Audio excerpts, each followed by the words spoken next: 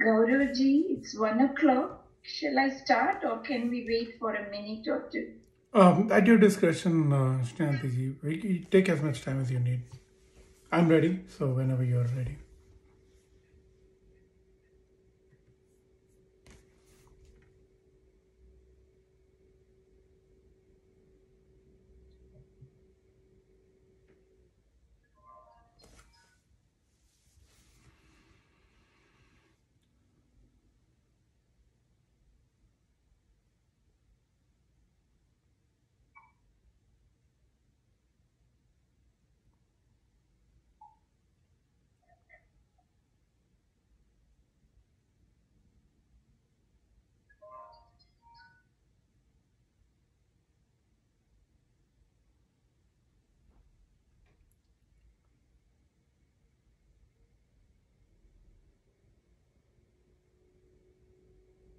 Good afternoon, everyone. Namaste. Welcome to this session of Yoga Talks.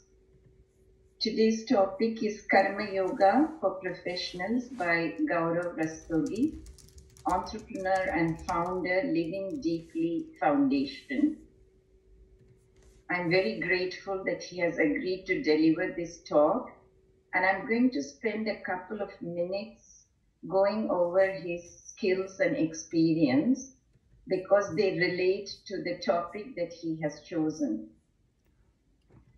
As usual, I would like to mention that this program is put together by Integrated Cultures ACT and Integrated Women's Network with the support of the High Commission of India, Canberra, and the Ayush Information Cell, Australia, and also with the help and active support of yoga practitioners and speakers.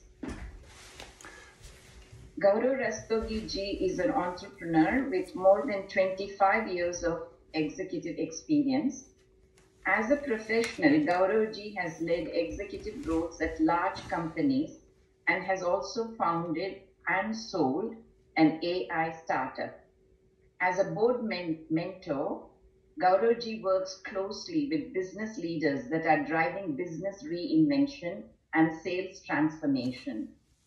Gaurav ji is originally from Delhi. He did his undergrad in mechanical engineering from the Delhi Technological University and holds an MBA from the Indian Institute of Management, Ahmedabad, which is the #1 program in India for IIM.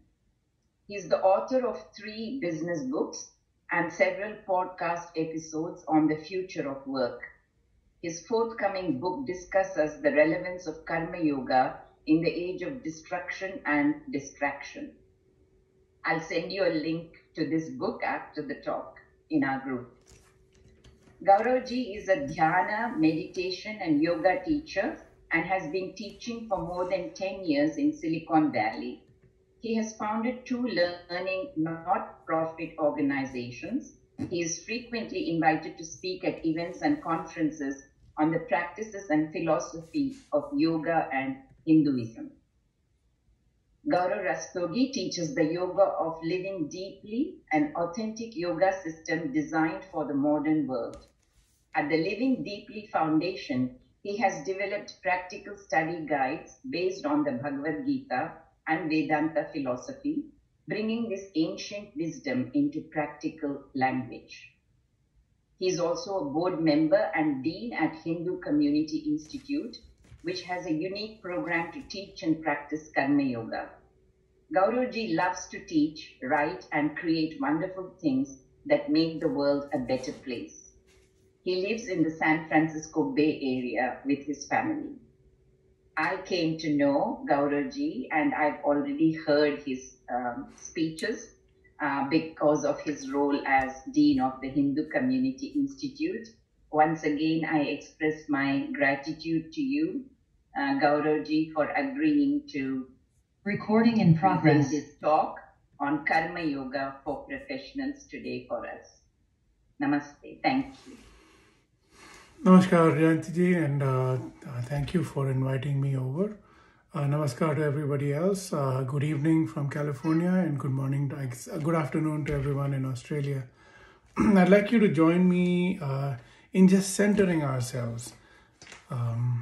So we're going to sit and I'm going to chant Om very gently 3 times, and we're going to sit in silence, just observing the thoughts. I'd like you to follow along if possible. If you're able to chant, if you're in a place where you're able to chant Om, that's wonderful. If not, it's still all right. Just pay attention to the sound. I'd like you to bring your attention to the heart center. I'm going to lower the camera over here. Here, right below the rib cage, right above the belly. Bring your attention here and stay right here. Pay attention to anything that goes on in this space. Inviting divinity to reside here in our heart center and being with us in our time together.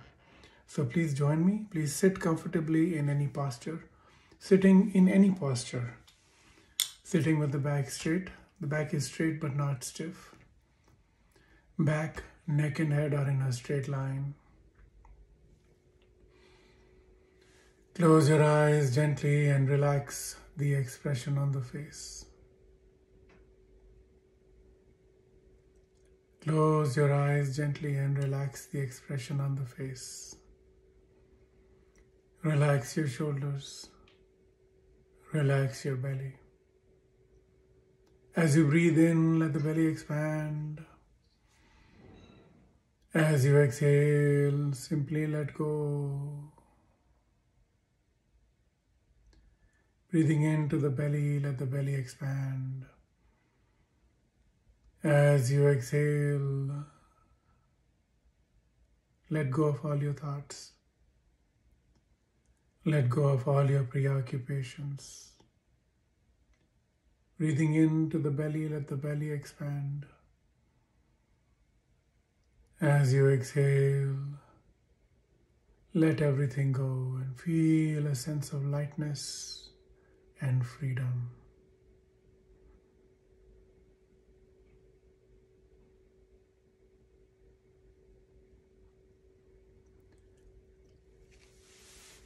Bring your palms together in Namaskar Mudra, just pressing the palms together gently at the center of the chest, touching the fingers together gently and gently touching the back of the thumbs into the chest.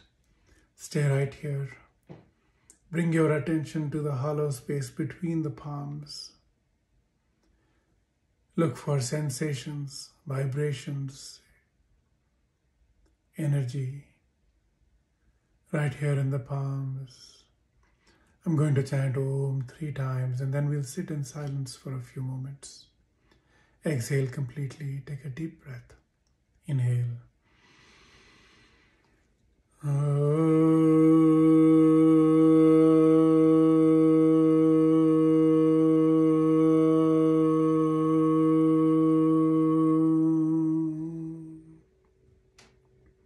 Inhale.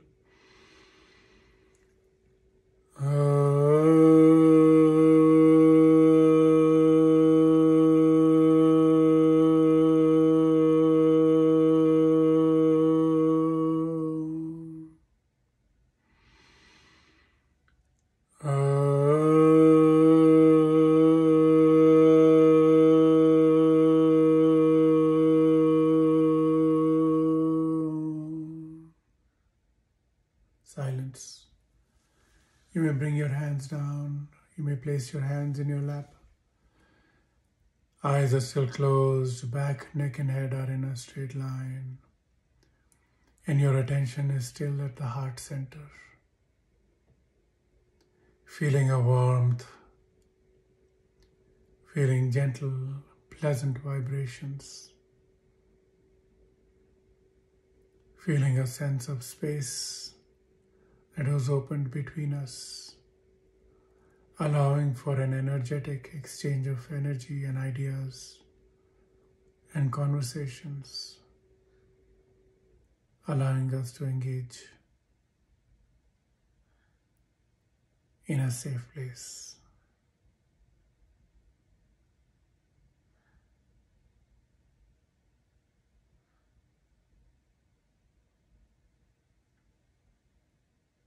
Look for that sensation somewhere around the heart center.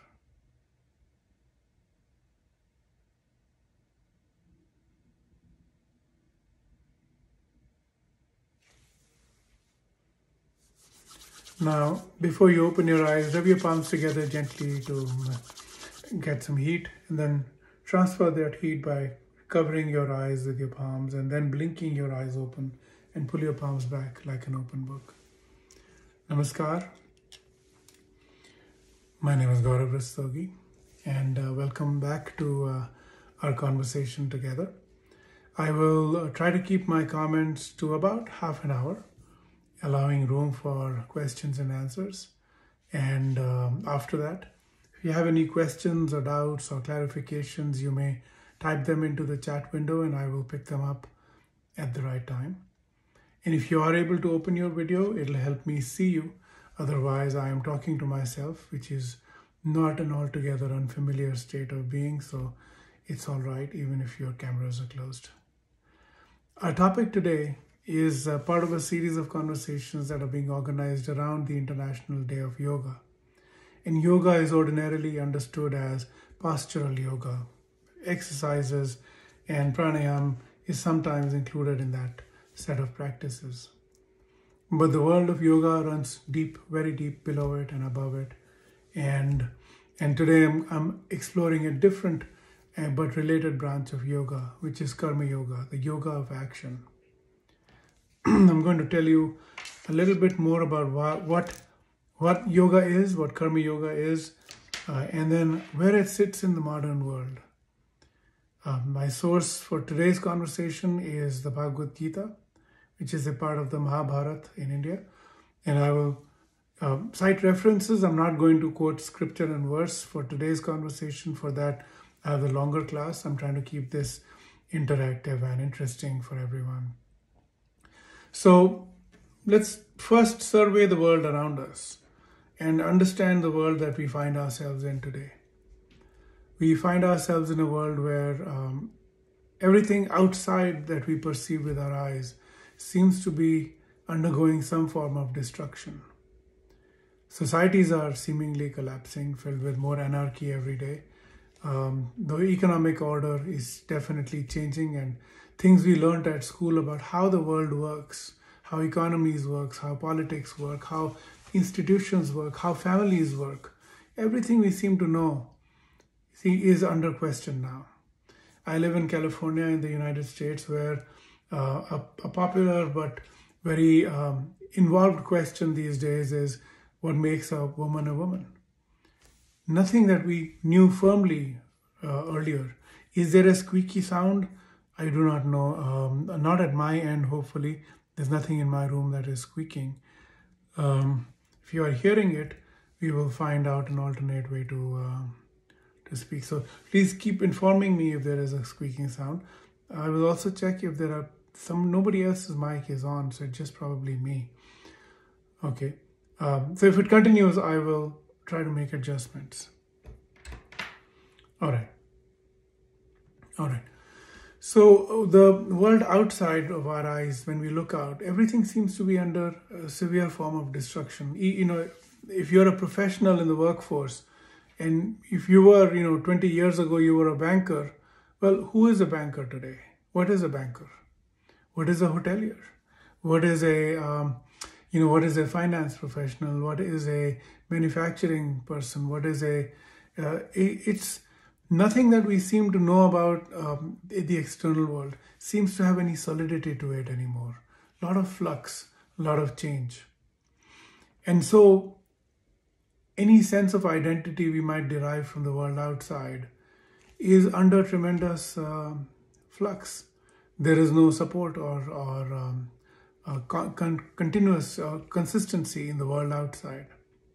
And so you might think that people would take recourse to the inside world, the world of the self, the world of our thoughts, the world of our inner experience.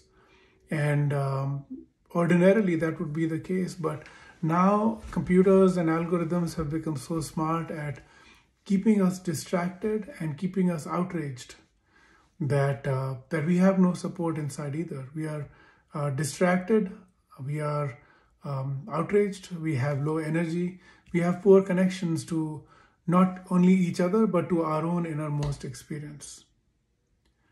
And so there is no support outside or inside. And we find ourselves at a place which is extremely unpleasant and fearsome. Not too different from how at the beginning of the Gita, Arjun finds himself, where he, for those who may not be familiar with the outline, the Gita sits in the great epic Mahabharata at the most climactic sequence, which is the battle between 4.5 million people on both sides. Basically, a total of 4.5 million people arrayed together. Battle is about to begin, and the ace archer is having second thoughts about this entire enterprise of warfare, because what he sees in front of him are people that are related to him or have taught him and so on. So he does not feel that he needs to go through with this battle, and then he falls into the depths of despair. And the rest of the Gita is really Sri Krishna, who is, in this case, his driver for his chariot. But this is Vishnu himself in that form. Sri Krishna advising him, giving him counsel, but not taking away his decision-making authority. He's not telling him what to do. He's telling him why he must do what he needs to do. But at the end, he says, do what you feel like. And naturally, what he feels like is he needs to go out and battle. And then the battle begins. That's the 18 chapters of the Gita. And so the world we find ourselves into does not have the same stakes, perhaps, as Arjun does at Mahabharata, but it certainly feels that way. And if you see all the press about, the world seems to be coming apart surely, but if you look even in the professional world, what is happening is quite stunning. There is the great resignation, which is about all the way around us, and people are leaving their jobs for new jobs or no jobs. It doesn't matter. They're just leaving. And the question is, why would that be the case? That would be the case because people are not finding meaning, purpose, joy, energy, or satisfaction in their work. The crisis that we are facing right now is not merely a financial or political or professional crisis. It's a spiritual crisis. People used to find meaning at work. It's not just a source of money. People find identity at work. People find energy from the things that they do and the joy it brings people and so on. That is no longer available to people for reasons I've just described. The destruction and distraction have created a fearsome workplace where there's no satisfaction in work. And in that situation, Karma Yoga is the yoga of our times. For professionals, Karma Yoga literally is the yoga of action. It's often misunderstood, and because most of the Indian or Hindu speakers that talk about yoga and Vedanta topics tend to be renunciates, sannyasins, or people that have, Vedantins, which is people that have a lot of wisdom and are able to describe at great length the thing. So their schools of yoga that they're describing tend to be either Jnana Yoga, which is wisdom, or Bhakti Yoga, which might be a renunciate or a Vedantin describing it. And so not many speakers speak on behalf of Karma Yoga, which is a shame, because Karma Yoga is a yoga or a means of approaching God that is available to all of us. Professionals, married, fathers, grandparents, everyone in this world has access to all these aspects of Karma Yoga. So I'm going to talk about Karma Yoga from that perspective. Karma Yoga is the yoga of action. Yoga itself means to join. What is to join? It's to join the lower self. We usually say in yoga classes, it's to join the lower self to the higher self. What does that actually mean? It means to expand our sense of being from our individual, situated in one body identity, to the identity of God that animates this entire universe, that creates and breathes in and out this entire universe and all the other universes that might exist. To be one with that form, that being, and therefore to dissolve ourselves into the action that results from this union. That is Karma Yoga. In other words, you might say it is selfless service that nonetheless satisfies the self as well. right? That's Karma Yoga. And that's what we're going to talk about. To make it easier, Karma Yoga is a web of interconnected thoughts. So to make it easier, I'm going to use a mnemonic of a hand, and that way you can carry the messages back home. There are 7 things I'm going to talk about briefly in today's exposition, but you are able to carry it back on any one hand with you because there are 7 things, and those 7 things you're going to be able to see right on the hand, which is there is the wrist where you typically wear a watch. There's the palm of the hand. There is the thumb and all the 4 fingers over there. So these are the 7 things that we're going to talk through. 5 fingers, the palm and the wrist. And so there's 7 ideas. You can carry those ideas with you. There are more ideas that are involved in Karma Yoga, but for today's conversation, we'll limit it to these 7. So why Karma Yoga? Let's talk about that first. And before that, I have to tell you that when you approach Karma Yoga from outside, it's a combination of words not unlike jumbo shrimp, right? Which is to say, you know what the word jumbo means. It means extra large. And you know what the word shrimp means. It means a little, tiny little thing. So jumbo shrimp seems like a contradiction in terms. And similarly, you might know the word karma, and especially out here in the West, we tend to think of karma as a system of retribution, divine or otherwise, where you do things and then things come back and bite you. And that is seen as the meaning of karma. It's not quite that in the Hindu system, but that's the colloquial, that's what we understand commonly. In yoga, it is understood as postural or asana is usually thought of as yoga. But Karma Yoga is neither of these two. It's something completely different and more interesting than just a divine retribution, a system of divine retribution, or a system of bodily postures. Karma Yoga is the ability to find that space where the energy of the universe flows through us unimpeded, without any barriers, where we feel a sense of satisfaction by serving selflessly, where we feel a sense of connection to all others, including ourselves, and a sense of joy permeates our being. You may say that to work in a state of enthusiasm is to work in a state of Karma Yoga. And I say that definitionally. The word enthusiasm itself quite literally means to be filled with God. If you break down the word, it literally means to be filled with God. So when you work enthusiastically, is it not the case that time seems to fly when you're working with enthusiasm and having fun?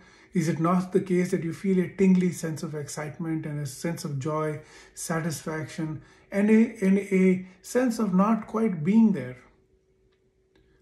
Anyone that engages in a creative act, you might already experience that, where you're engaged in your art, whether it's singing or making something or designing, whatever it is.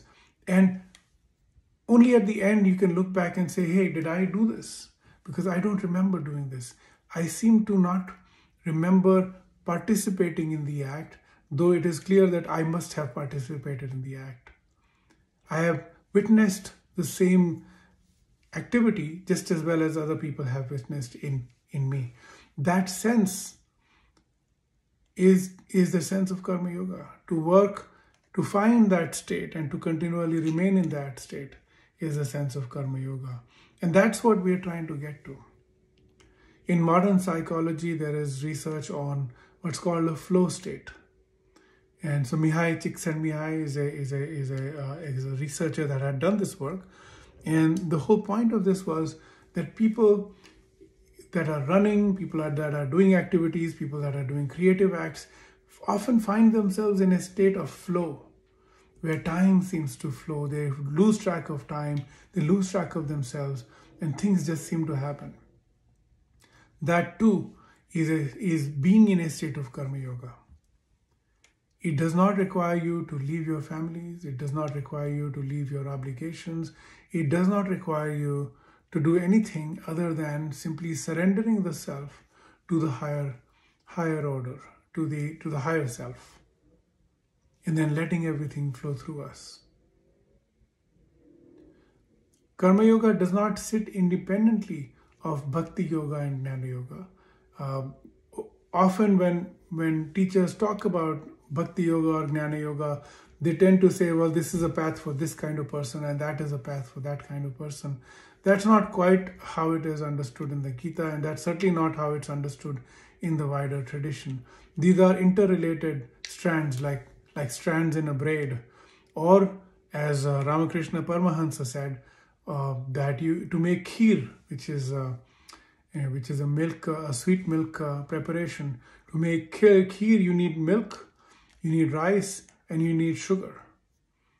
And so you need the clarity, the clarity of milk, the purity of milk, which is Jnana Yoga, wisdom. You need the sweetness of bhakti, and you need the robustness of Karma Yoga, which is rice in that case. So you need all three working together. And the way, even as it's explained in the Gita, it isn't that you do this or you do that. These are all interrelated, because to work in a state of surrender is to invoke both Bhakti Yoga and Karma Yoga. You can't work in a state of surrender if you don't know whom to surrender yourself to, for example, and so on.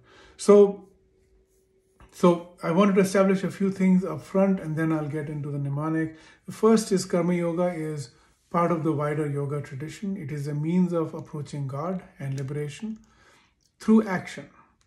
It is one of the three paths, and in the world as it stands today, it should be the most followed path, because we are looking for satisfaction, we're looking for joy, we're looking for connection, we're looking for energy and enthusiasm. All of those can be found through the path of Karma Yoga. And so it pays to pay attention to what this is. I'm going to pause here and see if there are any reactions or questions. Okay. Vijayji's question is, how do you define Karma Yoga to an atheist without reference to the Gita? So it depends on what kind of atheist the person is. If they believe the universe exists, but they don't necessarily know if there is a creator, or if they might be atheists that say that there's no bearded person 60 miles up in the sky, and that's my brand of atheism. Most Western atheists are of the latter variety, where they tend not to think that there's a bearded, angry person somewhere 60 miles up in the sky with a retribution system of heaven and hell. Yes. So those atheists are easy to work with. Other people that might not have a firm stance on what atheism is or God is, it doesn't matter if you believe in God or not. The way we look at Karma Yoga, which is it does not matter if you believe in God, for the simple reason that if you feel that energy must flow through you, then you have to understand what energy is. You don't need to believe in God to experience that energy. If you feel that you must get satisfaction from work, and satisfaction only comes from serving others, it does not posit the presence of a God of any shape or form, or without a shape or form. It doesn't matter. So all the things that I'm talking about, all the experiences I'm talking about, don't necessarily require a belief in God of any variety. The Gita itself, the Kashmir Shaivism school explains the Gita from their point of view, and they don't necessarily think that Krishna is God incarnate. It does not matter to their explanation. Neither for Shankaracharya's Bhashya does he assume that is the case. And in those interpretations, they're not the interpretation I'm using, but they're well understood interpretations that exist as well. So in general, the idea of Karma Yoga, everything I'm about to describe to you, none of these require a belief in God itself. That belief is completely secondary or tertiary to the points I'm discussing, and I'll explain why I'm saying that as I'm talking through it. Okay. The question, KKG, you asked about Karma, Jnana and Bhakti, and where does Raja Yoga sit?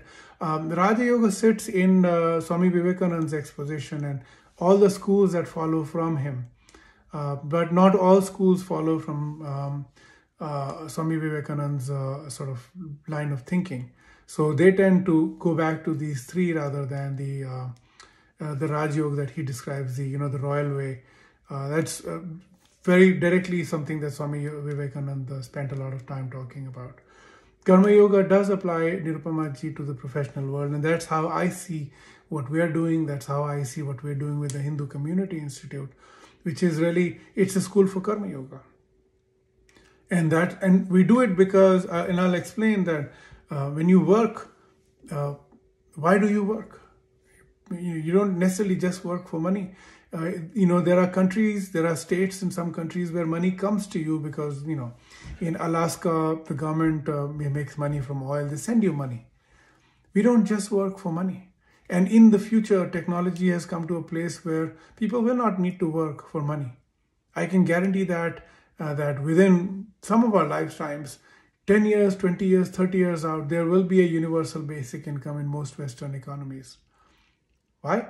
That's just exactly what's going to happen. We don't work for money, but we do work for purpose. We do work for satisfaction. We do work for joy and energy, right? Because other than that, it's a very low quality of life living.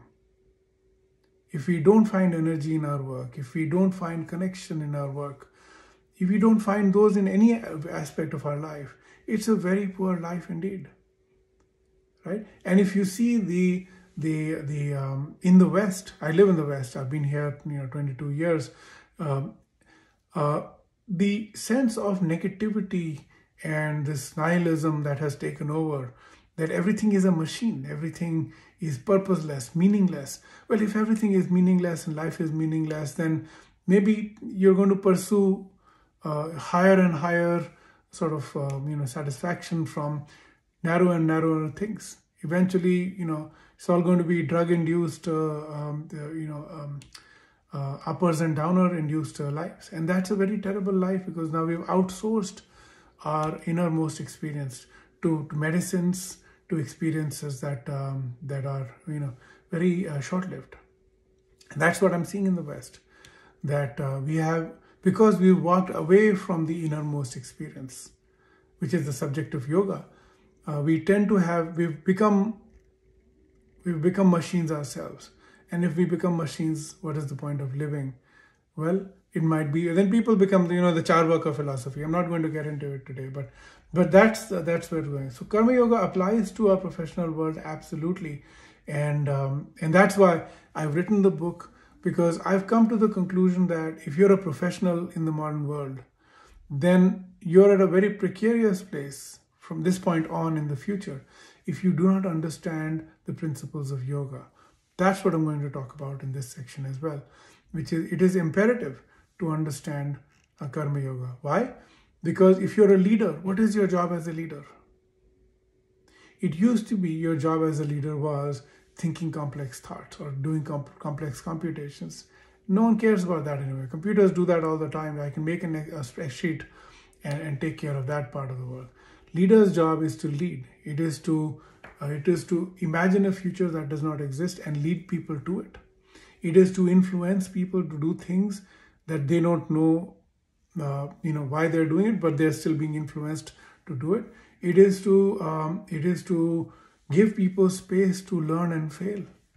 These are the things that a leader is supposed to do. Now you tell me, because everything else a machine will do. There's no question about it. Now you tell me, where are people learning these skills? No school teaches these skills. We are taught to doubt, and I'm giving away half my talk in this part, but I hope this is meaningful. We are taught to doubt in the scientific system that we were all educated in. We are taught to doubt. There is no problem with that as far as I'm concerned. That's the scientific method. But we are not taught to believe. And that's why educated people make for poor leaders, because they're always filled with doubt. They're always analyzing, paralyzing themselves, right? When you learn to doubt, you also have to learn to believe. But we are not taught to believe. We're taught to question everything. So what happens as a result is leaders can't lead without a sense of belief. Because what are you leading people to? A future that no one can see. Right? You have to believe in that future. You have to convince other people to believe in your belief of that future. That's what a leader's job is. How are you going to conduct yourself if you yourself are filled with doubt? If you yourself don't have the capability to visualize a future, right? So you can see that with what's happening in the world around us, the destruction and distraction, the professional of the future has to be a karma yogi. If not, they're going to be slammed off the workforce simply because some machine will take over their work. Or they'll become low order minion workers because it'll be just the last mile things that computers can't or don't want to do, right? We will become slaves to all that technology and this whole machine of commerce that we're building with technology. I live in Silicon Valley. I'm not painting a dystopian future. I'm saying that it is an inevitable future until we learn to apply Karma Yoga at work. Because with that, there's so much joy and so much meaning and purpose. But it is not taught in schools. And that's the problem. All right. Any other questions or comments before I give the entire talk away? I have to retrace my steps. You can unmute yourself and ask as well, if you like.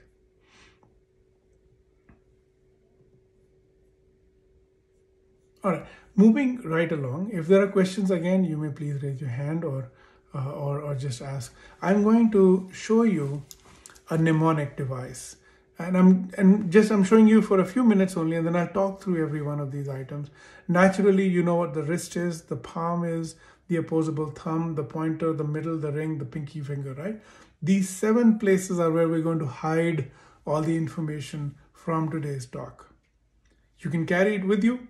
And I promise you, if you pay attention to my talk, you'll be able to conjure up the entire talk by just looking at your right or left hand. In this case, this is my left hand, obviously. All right, what are the ideas that we are encoding into our hand? Okay, these are Sanskrit words, and I will talk to you. I'll give you a verse reference as well, but I'll tell you what's going on here. Let me tell you first. I already told you the wrist carries time. Obviously, you carry your watch here. So keep the idea of time on your wrist. So far, so good. Now, the opposable thumb that we have allows us to be the most dominant ape that exists. Why? Because we can grip things, learn things. And this ability to learn things is encased into our thumb. If you remember that, we're good to go. The pointing finger points at other things, but it also points at us. I'm going to talk about the sense of self. That comes out of, the sense of me and my purpose from the pointing finger. For example, you say, you do this, well, what will you do? Myself, right? The middle finger, I need not say this. This is a quasi-religious talk. I will not refer to the middle finger or certainly show you the bird, but you know what the middle finger means in the West. And I'm using it in the same literal sense of the middle finger. The ring finger is often used to connect because that's how when you get married, you are connected. And we're going to use it in the sense of connection to each other. And the pinky, often you make a pinky promise to your children. And so a pinky is something that you promise you will do and eventually comes to be. So those are the 7 things. You know exactly what these are because I'm using popular notions. And the Sanskrit words for these are Kalai for the wrist, Kaushalam for skill, for excellence. Kartala, which is the palm of the hand, is Kartala. And then I'm going to encode the idea of Swadharma in the first pointing finger, Nishkam Karma in the middle finger, Samadrishti in the ring finger, and Shraddha or belief in the pinky finger. That's all the information you need to carry. For those watching this later, I have verse references to the Gita over here. You can come back to this point of the talk and go look up. These are Bhagavad Gita verses. So, for example, it says Bhagavad Gita 250, that's chapter 2, verse 50. And this, of course, is Yoga Karma Sukha. When I say non-doership, these are the 3 verses I'm referring to. When I say time and understanding the meaning and value of time, it is here. When I say to thine own self be true, I'm of course citing Shakespeare, but I'm going to talk about the idea of Swadharma from this verse, 235. I'm going to talk about, this is a famous verse, and those that have even not heard the Gita will have known these verses. I'm going to talk about being unimpacted by success or failure in this. And then Samadrishti is, I'm going to look at this verse, and Shraddha on 440. There are other references for Shraddha as well, but this is the one I'm using here. I see there's a question or comment. Is there a question or comment? There's some sound, so I was wondering. Okay, no sound. Perfect. So far, so good. All right. Let me talk through each of these quickly, so you get a sense of what Karma Yoga is. And Vijayji, I promise you, I will not refer to divinity as such in my description of these.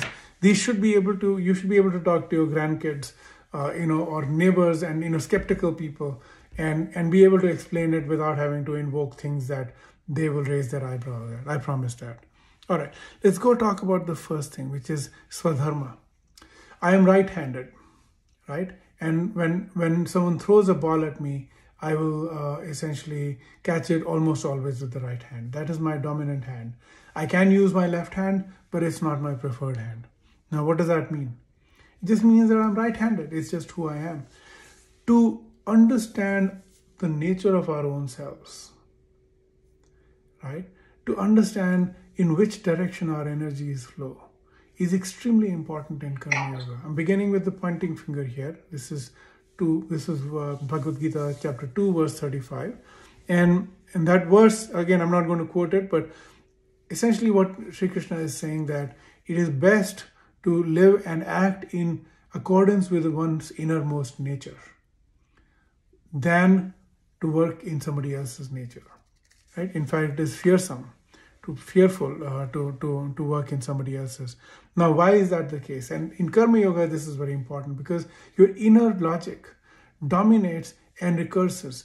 If you do things that your inner logic does not agree with, you will eventually keep coming back to it, right? For example, if I grew up driving in India, I'm driving on one side of the road. I come to the US, I have to retrain myself to drive on the other side.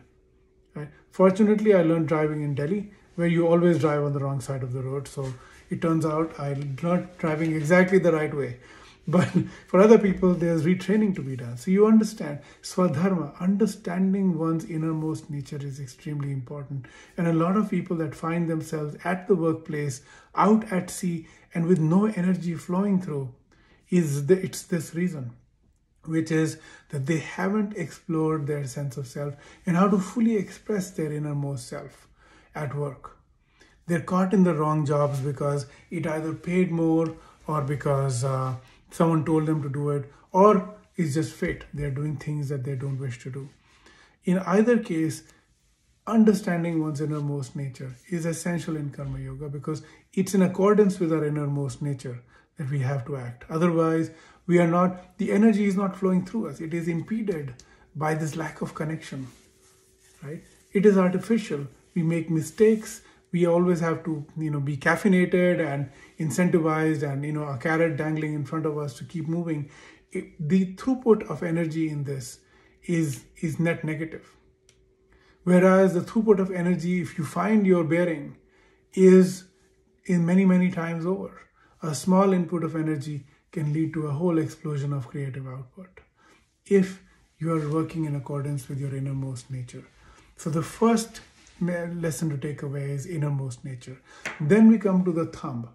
The opposable thumb separates us from our monkey forefathers, but in this case, we're going to use the thumb as a metaphor for learning.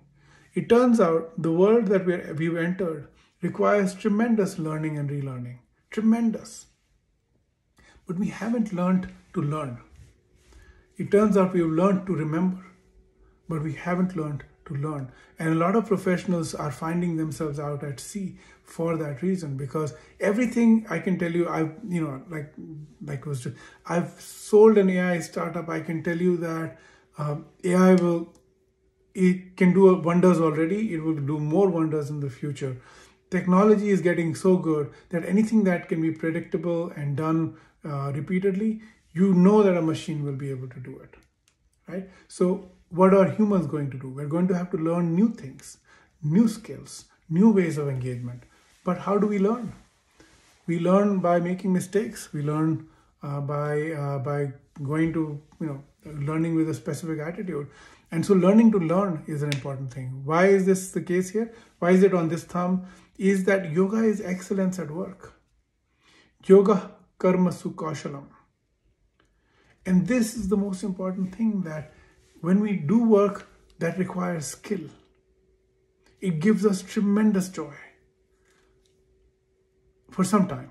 And then it gets boring and you have to acquire a new skill, right? But at work, a lot of people just clock the hours. They're not applying skill. They're not learning to be excellent. And what happens is they're tuned, they're not enjoying their work. The way I run my stuff, I deal with technology all the time. I make presentations all the time.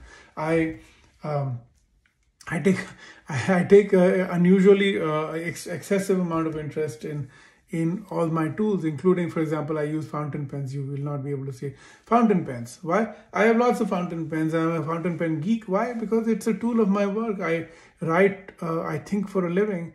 And so it's important for me to have tools that I can express myself in. The point is, this drive for excellence is an essential part of karma yoga, and it's an essential part of survival in the modern workplace. All right, moving right along to the palm of the hand. So this is in Hindi, the word, this is called a kartala, and the sense of this word we're going to use it is the sense of non-doership. Karta bhav, akarta bhav is what we are trying to engender. So let me explain what that means. When there's a famous Bhagavad, okay, let me give you this example. There's a gentleman in India who's known as the Metro Man. This is E. Sridharan, and he created I think he did the Konkan Rail, and then he did the Delhi Metro and several other metro stations. Practically impossible projects, engineering projects, but he was able to do them successfully, repeatedly, one after another. And he has on the back of his wall a very interesting saying. It's from the Yoga Vasishtha, and he says, Karyam karomi nachat kinchit aham karomi, which is to say, I'm going to translate for you, I perform the deed, but I am not the one who does it. I perform the deed, but I am not the one who does it. That sense only comes when we lose ourselves into the action. If we think we're doing it, then how much, what is this puny body capable of doing? What is this puny brain capable of doing? Not much, right? But it is divine energy that flows through us that is able to move mountains. Recognizing that is to be in a state of karma yoga. Recognizing that all the actions that go through us are essentially the actions of the divine, acting through the medium of the self. It is hard to get to because we like the joy of recognition. We like being recognized. We like being told of the work, being good or not. We love that. I like it too. But it has been my experience as well that things that I really enjoy doing, I will look back at those notes and I wonder who wrote this, because I have no memory of doing it. I know I did it. I recognize it, but I have no memory of it. And that's the sense that we want to cultivate. It's not something you cultivate, but more recognize that anything that's, all that divine energy that flows through us, all the action that we're putting out in the world, all the things that are falling into place, we're not the ones doing any of that. There's a very famous Obama quote, but I'm not going to get into it here. But it says the same thing. So anyway, we'll come back to it some other talk. Okay, let's move to the wrist of the hand. The wrist of the hand is where we clock time. And that's the sense that I'd like you to remember in Karma Yoga, which is, what is time? For those who don't believe in God, should also not believe in time, because what is time? You don't see time. you only measure the passing of time, but even that is through physical instrument. There is, in fact, if you look at consciousness and time are completely ununderstandable, non-understandable in modern times, simply for this reason that they, or even gravity, it's not a physical thing, it's something else, but we don't know what it is.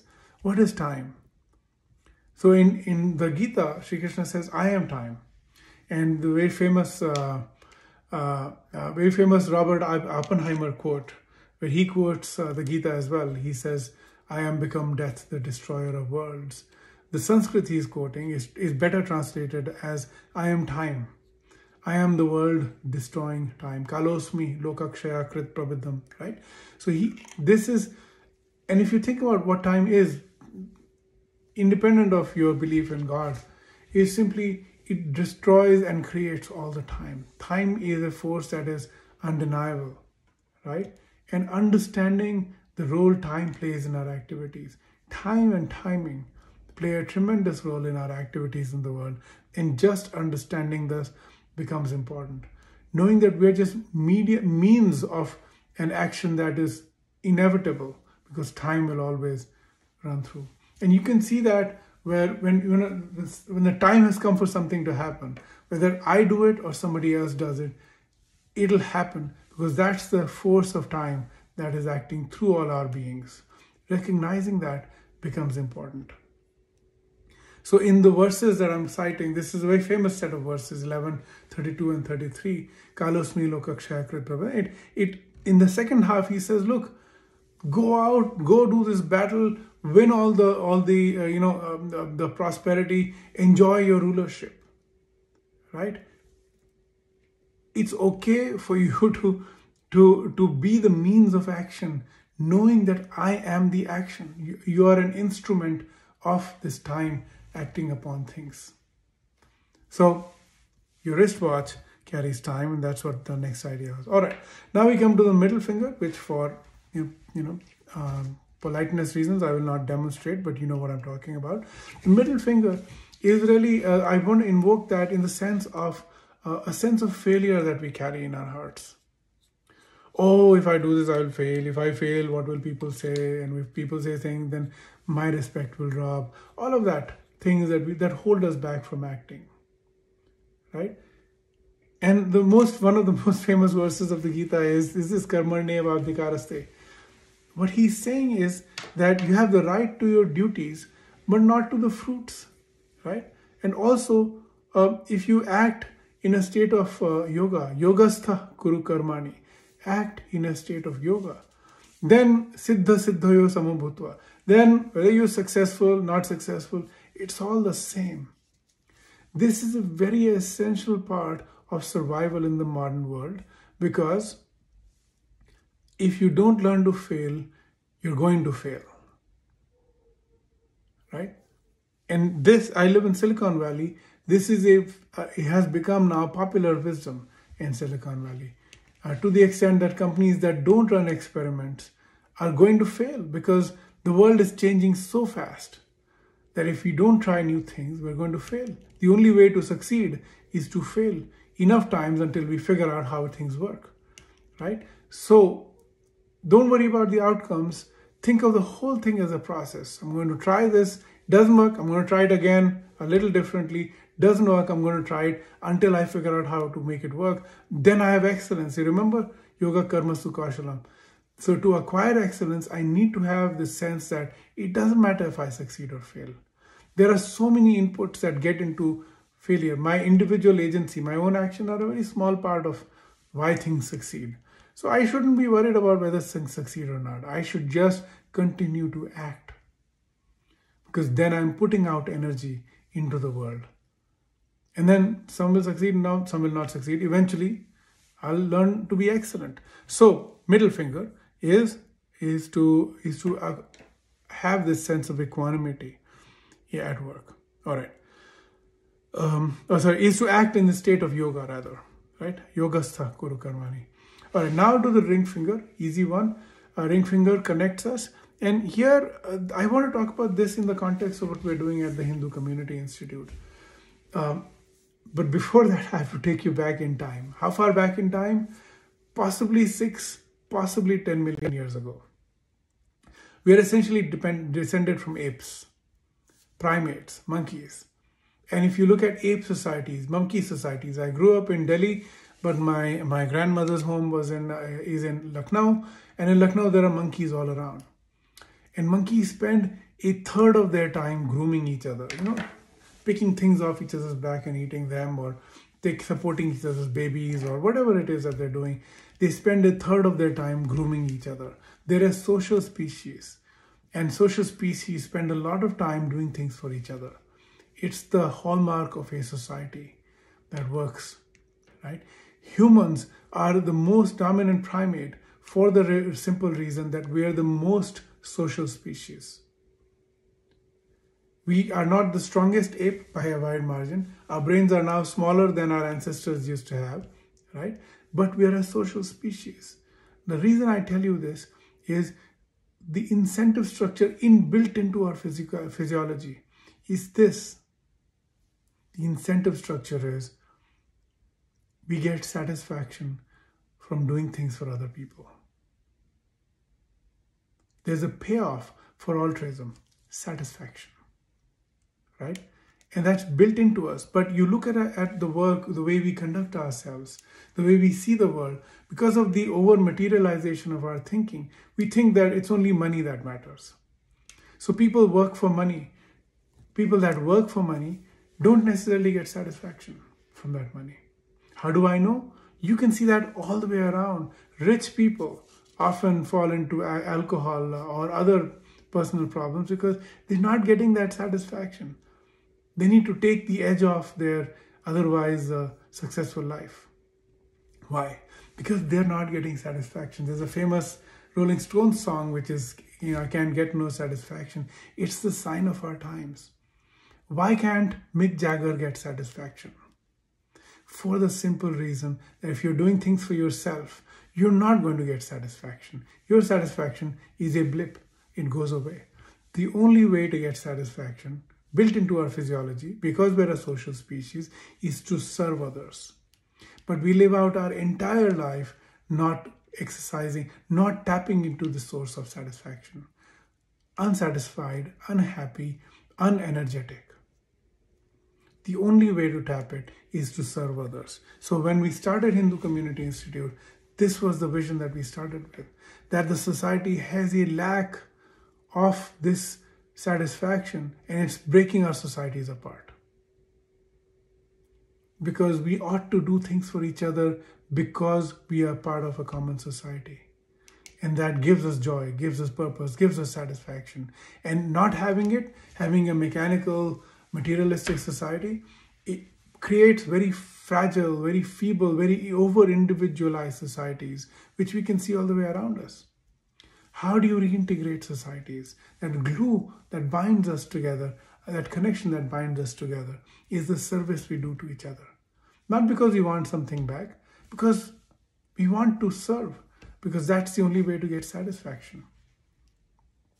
So, in order to do that, you have to look at everyone, Samadarshi. You have to look at everyone in the same view. Not that this is my, this person is more like me, that other person is not more like me, I'll serve the person that's like me. No, you serve everyone equally. Right? Why? Because everyone's part of the same society. It's not even humans, it's non-humans also. You should serve all of society. In fact, the most primal drive that the Gita drives us to is this, right? Which is Loka Samgraha. Looking out for the improvement of the world is the highest drive that we have, but we don't tap into it. So, ring finger, seeing all as one, Samadrishti, we said. Now we come to the most interesting one, which is the pinky finger. Pinky finger, again, you make pinky promises to your children. Pakka, tomorrow I'm going to buy you, this toy, right? Tomorrow is tomorrow, we'll see you tomorrow. The problem that people face now is we're filled with doubt. We're taught to doubt. We're not taught to believe. We have to rebuild that muscle by learning to believe. Not blind belief, right? But learning to believe. Why? In the Gita, the verse I cite says, look, people who are of a doubting nature, they suffer a downfall. Because for a skeptical soul, there's no happiness in this world or the next world. They're never satisfied. they can never see. And in fact, elsewhere, this is a very common refrain all the way through the Gita, which is cultivating a sense of belief gives us one-pointedness. Achal, Dhruv, those are the words being used, which is unmoving and single-pointed, versus Bhaushakha Anantascha, having hundreds, thousands of branched. The mind is multi-branched because we don't know which one will work. Right? You can't create anything without believing. So learning to cultivate belief is an essential skill for the modern workplace. All right. And again, my longer talk has more details on this, but I want to just recap for us what those 7 things are, and then I'll come to the end of this talk and I will open it back for Q&A. Okay, to recap, are you seeing this? Okay, so now we encapsulate, we are carrying 7 things away with us in today's talk. All right, those 7 things are a sense of time in the wrist, a sense of non-doership. I'm going to just go right here. Okay, where is this? Okay, no, here. Okay, a sense of time in the wrist, a sense of non-doership in the palm of the hand, not infinity in the palm of the hand, which is nice, but non-doership.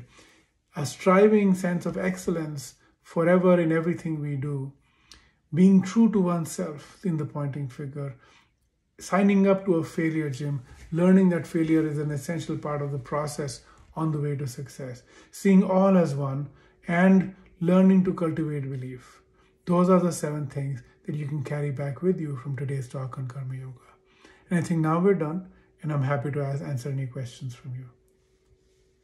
For the longer talk, Shantiji, you have to join my course. I'll be honored to, Gaurav. Please. I really enjoyed it. Thank you very much. Sure. We have a whole institute running on the back of these things. Which my talk is a small part of it, but the whole institute is the counselor of Hindu Community Institute, and the course is a counselor of Hindu tradition, where our objective is to let all of us. We think our tagline is, look, complete your education. This is the stuff we weren't taught, but we have to be taught, because it's not that we've acquired it in this generation, right? Over hundreds or thousands of generations, we've collected this information about how to live in this world, how to live a more satisfied, deeper life. But we don't know how to access it. Our education isn't complete, and that's why we designed the course to complete our education. So it was just one of those words from our sponsors deal. All right, now we're up for questions and comments and your feedback. I'd appreciate your feedback as well. Thank you so much, Gauravji. That was an eye-opener. And I think I can provide some links to your YouTube talks as well to the others as they're interested. Shanti is one of the community leaders here in Canberra. And we have Vijay Arora ji. He is again a Karma Yogi, as you're mentioning. He does free online yoga sessions 3 or 4 times a week. He was also one of our speakers. He spoke about power of the mind meditation a few weeks ago. Wonderful. And we have Nirupama ji from our group, Hindu Community, and Ionon is a Pacific women's group leader. So we have all these people. I'm so happy they joined. And I could relate to what you were saying about excellence and doing things. But as I was listening, I was wondering, Gauravji, nowadays, not in my time, I'm much senior, people change jobs frequently, and one of the reasons given is they are dissatisfied with their working environment. And the other thing that came to my mind was also about these performance ratings we have at work, sometimes every 6 months or sometimes once a year. And one public service department where I used to work, I used to be quite perturbed by it. One of the ratings was meeting expectations. And I would think, whose expectations and in what way? So can you throw some light on these two, if you can? I mean, as a host, I shouldn't be asking the question. So I would rather if you address the others, if that's the preference. Yeah. In the wide arc of one's careers, right, a focus on short-term performance ratings tends to be quite disastrous, because what happens is we are keeping our eyes in on the ground and walking. We're going to hit a wall at some point, right? So you have to look at the long term and focus on building excellence, and excellence will show through in work. And so I want to be clear. If you're cultivating excellence at work, then it'll show through in your work, and you will meet expectations and then some, right? Opportunities will find us. And that's very clear, because in work, we're always looking for the good people. We're always looking for the sharp people. We're always looking for the enterprising, energetic people, right? And those will expose themselves through their work, right? So that's the way I see the world. It used to be, in fact, worse, where because organizations were more hierarchical and more stationary, not as dynamic, that if you were caught in the wrong lane, then you could be really far behind in your career because there's nothing going on. Now what's happening is, because industries are changing, companies are changing, technology is changing, jobs are changing, there's so much flux that you can't be caught behind the wrong people for too long. You can always move and get a more appropriate lane for yourself. That's the way I look at careers in general. And one of my articles I'd written on LinkedIn was, don't let your career flatline. Ups and downs are going to happen in any career, and ups and downs are both fine in any career. Because again, any flatlining in any movies, any Hindi movies, if you flatlined, you're dead. So you want to go up and down in your career. It's all right. So have a long-term view, I think, is the thing I'd say. As far as people looking for better places to work because the culture is not good, that is true. In fact, a lot of people leave because of culture. And especially now the great resignation is happening. A lot of people are leaving because they don't like the culture. But the reason they don't like the culture may also be that they joined the company for the wrong reasons, right? If you join for the wrong reasons, you're going to find those reasons around as well, right? If you join for money or just incremental promotion, then you might not find the culture. You have to find your people where you're able to express yourself and find yourself. It takes doing, but it is possible to do it. That's the way I look at it. That's the advice I give at work. KKG, your hand is up. Hello, Namaste. Thank you for a very inspiring talk. It was really interesting. I just have a couple of questions. One is, like, even though we are very excellent in what we do, and most Indians are, wherever we go and work, we are quite hardworking and we put our all into it. So even though we may be quite excellent, but sometimes we can become victims of the circumstances. Basically, if there is office politics and, they don't recognize you despite you and the clients and everyone appreciates you, but then the key people who need to appreciate you, they don't for whatever reason. Sometimes I always think it's to do more with their insecurities than anything about our performance. So, but there's always other opportunities. So we go on, we move on and we do better. That's no issues. What I want to ask you is, Jayanti ji said, I'm senior too, but there are youngsters these days when they are going through their high school and early years of their university. Sometimes it's very difficult for them to pick what they want to do with their lives. You mentioned about passion, because it's very hard for them to understand, what is it that they really want to do, where they can get that immense satisfaction later in their career. So they just go and they are driven by the society expectations and parental expectations, and they go on to pick a career which is lucrative rather than that is soul satisfying. So what kind of guidance you think you can throw to such people to pick something that will be, that they can identify their passion? My experience in this, KKG, has been that the problem is that not that we have picked the wrong careers. The problem is that we are not taught how to explore our inner experience. The song that needs to be sung from inside, we don't know what that song is. We don't know how to hear it. And because we don't know how to tune into ourselves, we pay attention to outside signals. And that's I think the deeper underlying problem. I think with our children, we need to help them cultivate the sense of self, cultivate the sense of this. If I ask you this question, how are you doing? Your answer will guaranteed be, I'm doing fine, thank you. It's just what we say, right? But do you really know how you're doing? Right? Do you know how to tune into your own inner experience? And only then will we be able to sense that, you know what, I'm really enjoying this.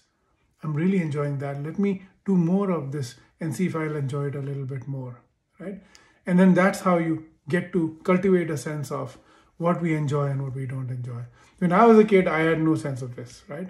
And then, my joke was that, I was sitting on a wall, they gave me an engineering degree. I went in a crowd to, a test. I did well in the test. They gave me an MBA degree, right? The point is, we weren't thinking. We didn't know what was going on. And we ended up in careers. I've done well professionally. I'm not complaining. I'm just saying that it would have helped to know what I'm really good at and double down on that or head in that general direction, if not immediately, but over the long haul. That's, I think, what kids need to be taught now, especially now when everything is in flux. It's important for us to teach young people, how to cultivate this sense of enjoyment in what they're doing. Nirupamaji, your hand is up. Yes, Gauravji, what I am seeing these days, like I have research students with me working, and I am just seeing that all these young people they are most of the time they are lost in virtual world. They more rely on something like instant instructions and they will follow, but they are not like driven from inside, don't remember things. So how to cultivate this sense of karma yoga in either through the university programs, or I as supervisor, I am really finding it very hard. We have regular this event, but in case for people who are like we are here in Western world and we can choose jobs, we can easily go from one job to another if it is not satisfying or if we are not relating to. But there are people in other countries who have to stick to one job and for just really to provide bread for their family. So what's for those people? So in the web of obligations, we have to honor it, right? If we have to take care of our family, we have to take care of our family. You can't say, I'll follow my heart and do that, right? But even in the work that we're doing, I think the sense of Swadharma is not really about Varna, which is your choice of career, but also how you approach your work, right? And you can still find ways to enjoy your work. Now, I'll give you a completely unrelated example, but there are conventional, traditional societies have songs for each trade, right? So if you're driving a horse, there's a tick-tock, tick-tock, tick-tock sound, and you'll have a song around that, right? Or if you're a jail crew, which is a famous thing, right? There's a certain beat to your movement, right? Why is that the case? Because you can sing even when you're doing, manual drudgery, right? And that allows you to enjoy it. That allows you to find that sense of community, right? It's not necessarily only the context of work. How we approach that work is also important.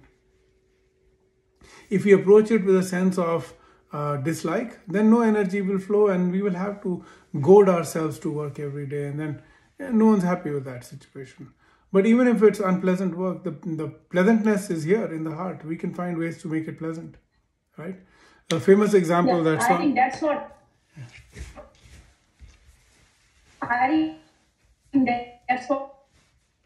we have lost. I see myself when they were good for it. But these days, everybody, I don't know what they are running for. Always they want to find the perfect thing, which is probably never exists. Yeah, I agree. Yeah, I agree. Good.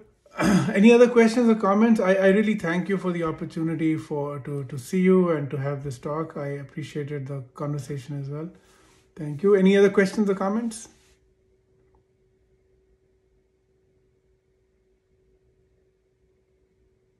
Gauravji, I just have got one question.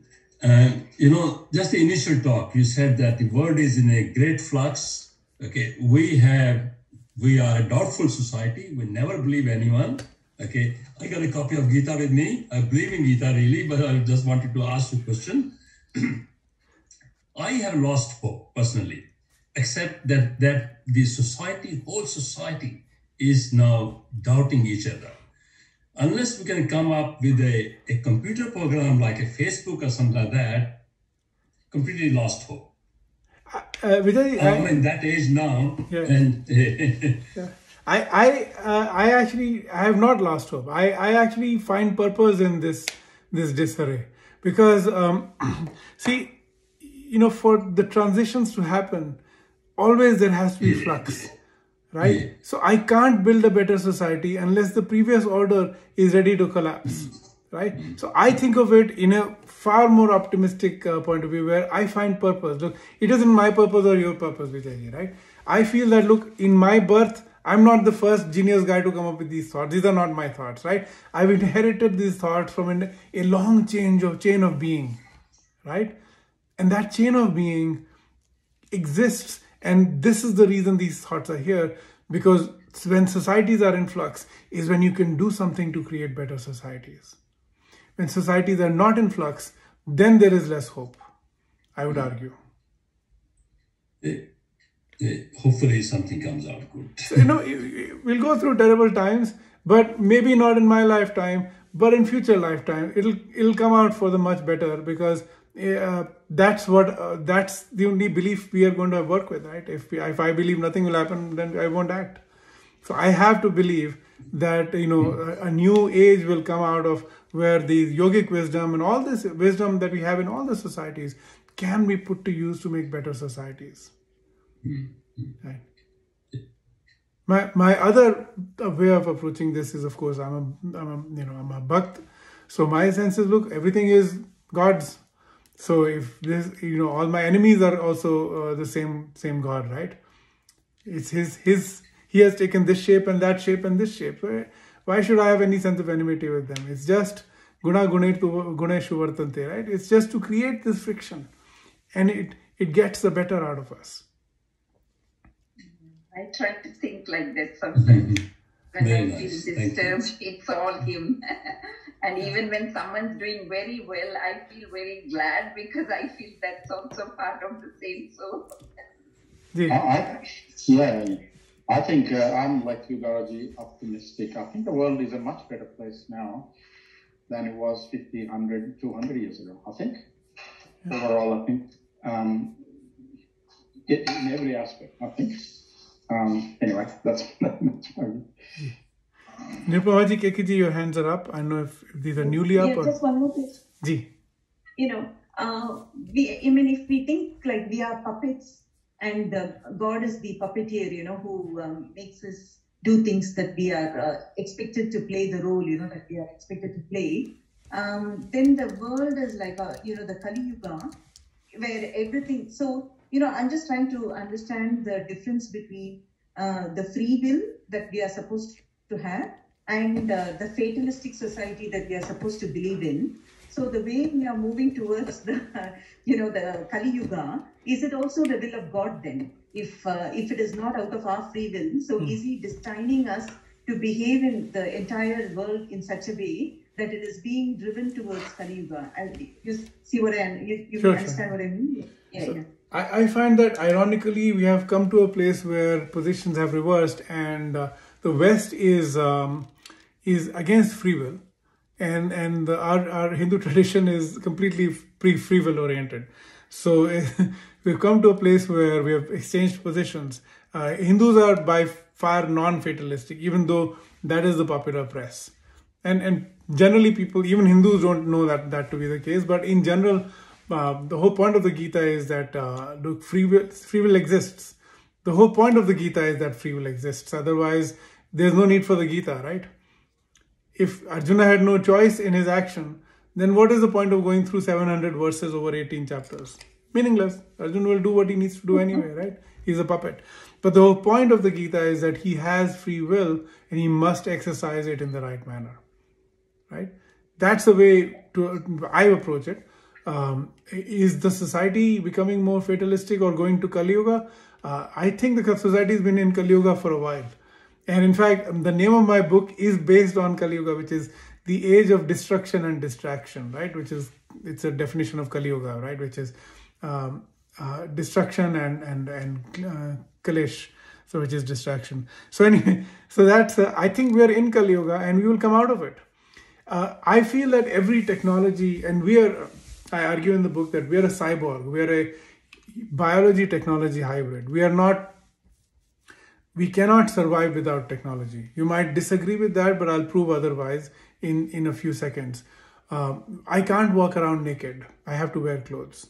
I can't eat raw food alone. I have to cook food, right? Those are technology. Clothes are technology. Language is technology. The whites of my eye communicating with you is technology. The dental arcade of my teeth designed to eat pre-cooked, pre-digested, as in cooked food. All of this is technology shaping my biology, right? I am a completely domesticated cyborg in that sense, and so are you. So we have a very positive relationship with technology, is what I'd like to say. We can handle fire, we can handle metal, we've handled language, we will handle all the new technology that's coming out. It will just take a bit of transition to get to the other side.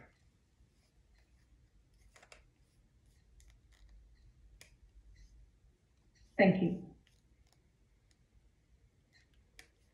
Gauravji, we'll finish with that, if I have your permission. Thank you very much. We have taken much longer than what you had agreed to give us. I know it's late evening there. Once again, I express my gratitude to you, Gauravji, and I hope you will come again soon on our network. And to all others who joined, thank you very much. I'm planning to have some talks on homeopathy and Ayurveda, so I will be in touch. Namaste. Namaskar. Thank you very much. Thank you. Thank you. Thank you. Bye.